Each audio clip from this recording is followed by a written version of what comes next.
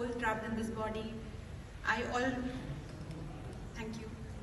I often question, whether it is ever possible for human beings to be completely free. But then I also ask myself, is it possible for trees to be free with their roots embedded in the ground?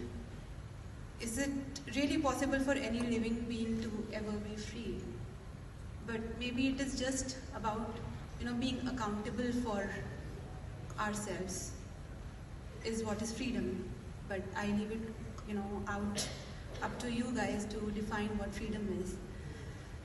I'll read a couple of my haiku that have been published in the Well Earned. One of them, when I shared it in a public forum, there were attempts to tame it because of one pronoun that I had used. So, yeah, it's embers, the coal beneath his eyes, unsmudged.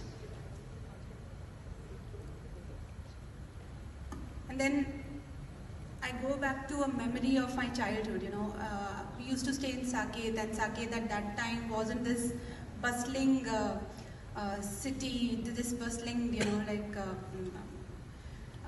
hyper-urban part of Delhi. It was almost all fields, and there were these government quarters in the middle of those fields, and we would, often go for walks with our parents.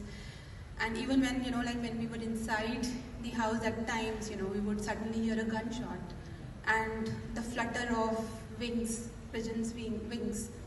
So there were, hunters out there carrying guns, and they would simply, shoot a couple of pigeons, carry them home to cook and eat. So, yeah, this haiku is about that particular memory.